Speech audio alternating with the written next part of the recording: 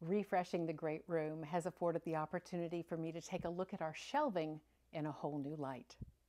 And I've come to realize that it's not just how you dress a shelf, but it's what you put on the back side of that shelf that can make a world of difference.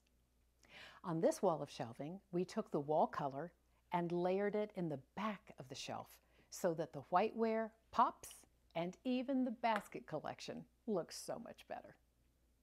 And while we didn't do it here in the great room, one of my favorite things is to put fabric or wallpaper in the back of shelving. It brings pattern, color, and personality.